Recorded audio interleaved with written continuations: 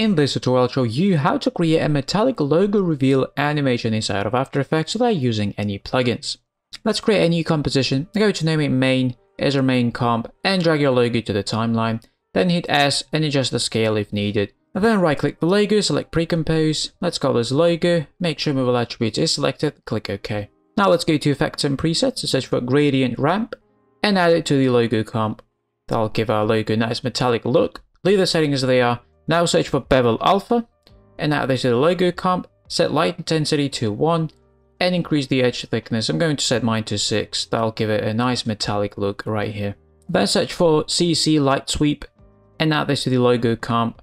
You'll see this point appear, you can just drag it across the logo and see the traditional light sweep. So we're going to animate it. Let's place it at the bottom left corner of our logo and adjust the width to 75 and sweep intensity to 75. That'll make it brighter. And select CC light sweep, go to edit, duplicate or press Ctrl D as a shortcut to duplicate this light sweep and set center to the top middle point of our logo. Let's set direction to 90 degrees so it's horizontal. And now let's animate the light sweeps.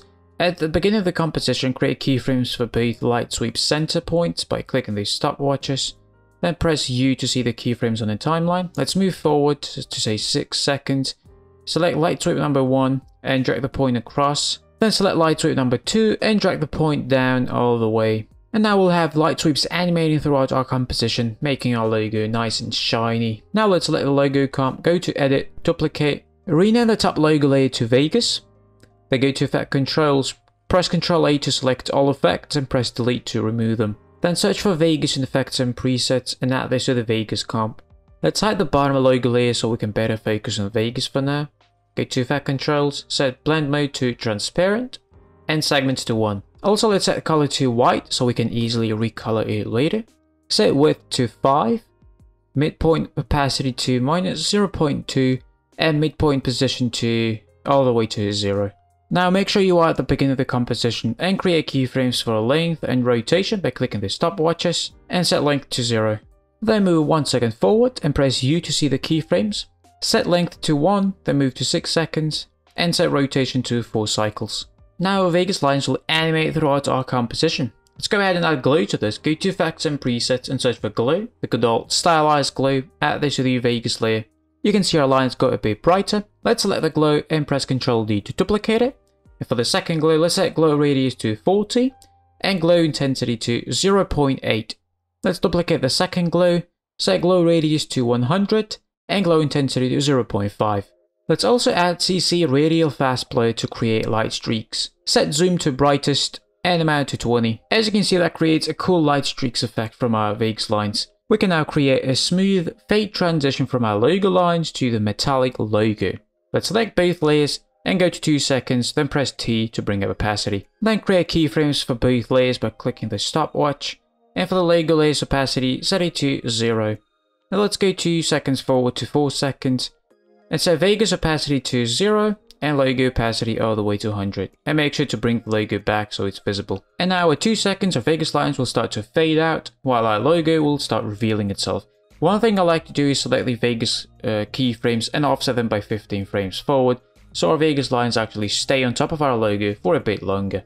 We can now proceed to colorizing our Vegas line, so let's select the Vegas layer, press Ctrl D to duplicate it. Click on toggle switch mode to bring up mode column and set Vegas 2 mode to add and simply change the Vegas color to something that you like. I'm going for a nice orange color, then select Vegas 2, press Ctrl D to duplicate it again and slightly shift the color, going for something more orange. And once you're happy with how this looks, you can select all the layers, right click any of them and select pre-compose. I'm naming it logo animation to stay organized. Now we need some sort of background. I've got the texture background for pexels.com. I'm going to drag it to the timeline and then right click on it and select pre-compose. Let's call this BG. I'm going to add brightness and contrast to decrease the brightness of the picture. Also, I'm going to add motion tile that we'll need later in this video. I'm going to set brightness to -100. This might be different for your texture and your background, and we'll get back to motion tile in a bit. Click on toggle switch mode and make both layers 3D. Then right click new camera. Select 28mm camera, click OK. Then right click again, new null object, make it 3D and parent the camera by dropping the pick whip from the camera to the null object. Now select null 1 and press R to bring up rotation. Set X rotation to 25 and Y rotation to 25 as well. Create keyframes for X and Y rotations by clicking the stopwatches. Just select those keyframes and drag them to the beginning of the composition. Then move to 4 seconds and set X and Y rotations back to 0. Now press S to bring up scale properties. Create a keyframe at 4 seconds at 100. Go to the beginning of the composition and set scale to 70%.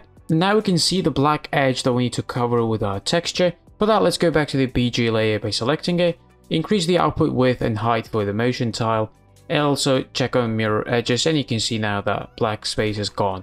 Now select null 1 and press U 2 times to see all the keyframes on the timeline. Select all the keyframes, right click on any of them, keyframe assistant, easy use, or you can press F9 as a shortcut. That'll smoothen out the animation. We can go ahead and preview this, but keep in mind animations like this are really heavy to preview, so you might want to lower the resolution in order to be able to preview. One thing I don't like about this is that there is no separation between the logo and the background. For that, let's add a quick drop shadow. Let's go to Effects and Presets and search for drop shadow. Add this to the logo animation layer. Set opacity all the way to 100, distance to 0 and softness to 20. And that'll separate the logo from the background a bit more. Now let's select logo animation layer, press Ctrl D to duplicate it and rename the bottom one to shadow. Remove drop shadow from it. Now in Effects and Presets, search for CC Radial Fast Blur, add this to the shadow layer, and also add fill to it, and make sure fill is above the Radial Fast Blur. Set fill color to black, and the amount of blur to 95. Let's animate the CC Radial Fast Blur. Let's select the center point and place it in the top left corner. Create a keyframe by pressing the stopwatch, press U to see that keyframe, move it to the beginning of the composition. Go to 6 seconds, and drag the point across to the top right corner. That'll give us animated shadows throughout our composition. Let's create an adjustment layer by right click, new adjustment layer, and make sure it's above all other layers. Go to Effects and Presets and search for CC Vignette, add this to the adjustment layer, set amount to 250 to get a nice vignette on the edges to create a really cool atmosphere. We can also add curves, search for curves in Effects and Presets, add this to the adjustment layer, and create a slight earth curve for the contrast.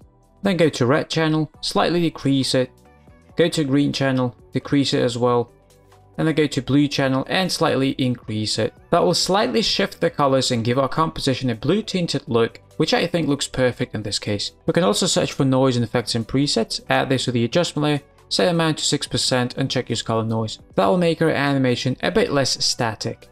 Let's do one full preview because the tutorial is complete at this point. I really hope you enjoyed and learned something new. If you did, please give this video a like, I would really appreciate that. Thank you so much for watching, I'll see you in the next video, peace out.